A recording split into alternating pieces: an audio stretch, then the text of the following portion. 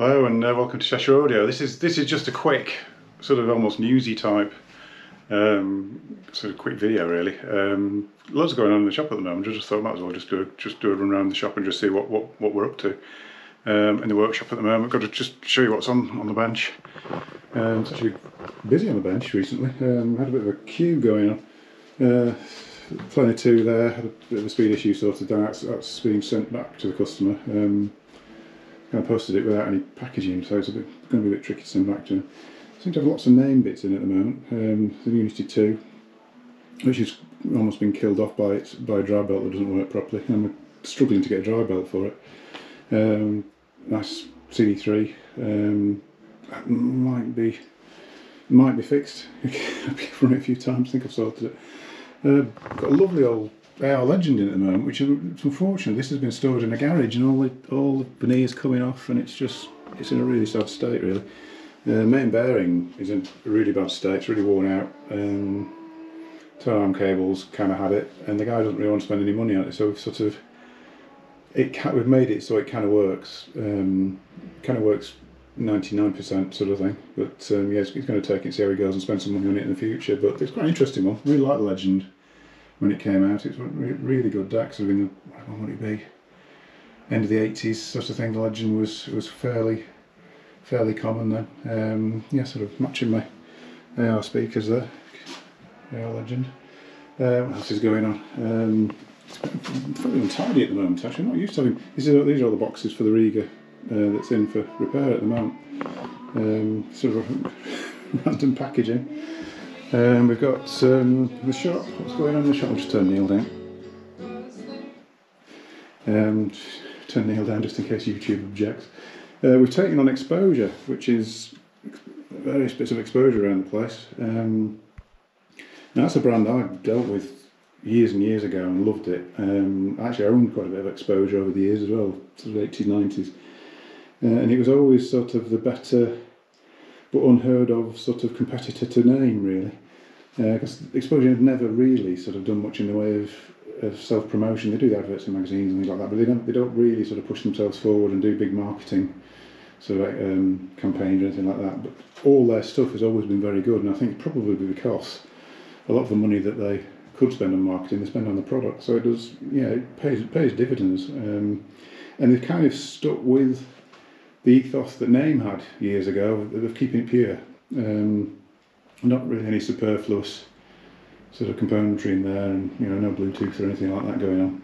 Name has sort of strayed from that, which is why I've kind of made a decision not to do it.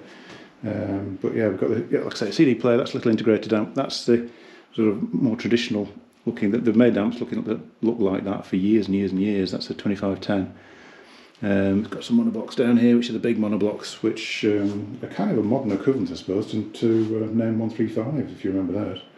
Kind of the same sort of money, same sort of driving ability. What else is going on here? There's a planer 8. I need to go out to a customer, which I need to get delivered probably this week, I think. What else is on? More exposure. Little monoblocks, which are fantastic. That's the little preamp. I also got their phono stage and the bigger integrated, which you might have seen in. What did I do with that one? That was a speaker setup. Yeah, I used that on the speaker setup video. The 3510. I'm learning the numbers. The 3510. Oh, the other thing we've got here. This is somebody asked me what this was the other day, because this was in the speaker setup video as well. But I couldn't, for some reason, I couldn't reply to him. It didn't actually let me reply to him. This is a turntable by a company. I think the company's called Opera, and it's Opera Consonance, and this is called the Wax Engine, which is probably a bit pretentious, but it's a company who are thinking of importing it, and they've just sent it to me to try out. And I haven't actually had a chance to do it yet. Not even put the cartridge on, but they've sent some cartridges, because the same company do some really good cartridges, which I've heard before and are superb.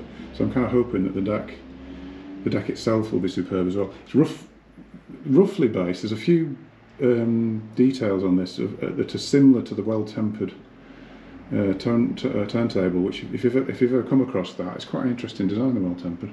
So there is a sort of family link to the well-tempered. What else is going on? We just had a big thunderstorm outside, but we'll take you upstairs. Up to the den rooms. See if we can do it without falling over. We've got various bits of neat in at the moment. Neat have lent us a few speakers to try out. These are the orchestras, which are absolutely wonderful actually. I really like the orchestras. Only had a brief listen to them yesterday, but really liking those. Ribbon treble unit, isobaric loaded bass, quite big. Nearly killed myself bringing up the stairs. What else are they doing? There's the.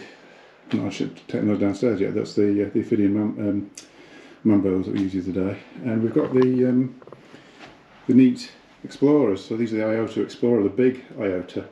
I've actually got the two extra. That's the normal IOTA that you see. With the Explorer, you can sort of see the difference of it. All have this sort of sloping baffle. The Explorers are an isobaric. The Alphas have, I think I've shown you this before, there's another driver underneath. So that's a sort of twin cabinet design. It's a standard IOTA at the top and like a sealed ported cabinet on the bottom and a driver that points down. Both of these are amazing actually. They're not actually particularly massive speakers. I'll just put something there for reference. I'll put a record in front of it. Just to give you an idea of scale, neither of them are particularly big speakers. I suppose the Explorer is wider than you'd normally get nowadays, but big sort of big sound stage, really big room filling sound, very clear, very good at acoustic stuff. Both using, like I say, ribbon treble units, much higher end ribbon treble unit on that. I'll do a proper review on these actually, and I'll perhaps even read up on what the driver units are called. I should have asked my mate Stephen actually, who works at Neat, because he's the one to ask for drive units. He knows everything about drive units. So so that's those. What else is going on? I think pretty much that's what we're up to at the moment. I think the little den rooms have just been used to store a few bits at the moment because we're so busy at the moment. All this is to do with a sound deck, which is just in for service. It's got a fault. There's a fault on it. He brought his preamp as well, but I think there's something going on with the deck. So that's just in for testing. I'm hoping to get onto that today. When I've cleared downstairs, I'm going to get that done. This is a P3, which is 3-month-old PC. 3 months old P3, which is second hand if you want one.